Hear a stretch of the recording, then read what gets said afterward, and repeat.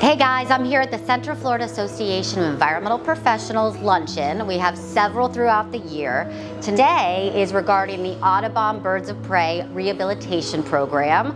And I've been instrumental in it for about 8 years as an advisory board committee. And I'm just so happy to be able to listen to the new initiatives after 20 years of being involved with this wonderful organization.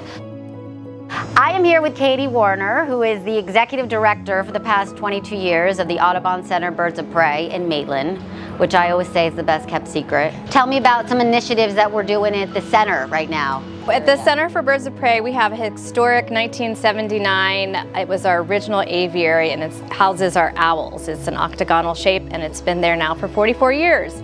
And so we are going to be renovating and rebuilding a new aviary, and we need folks to help donate and help us build this aviary. We've got to raise $500,000, and any and all amounts help, so we'll be doing that over the next 2 years, but with construction starting next summer.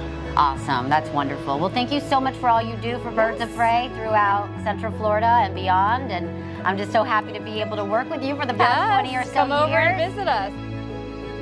That our work is supported by a number of foundations and organizations and individuals, so we appreciate all that they do. There's always opportunities to get involved in small and large ways. And thanks again for listening and for having me.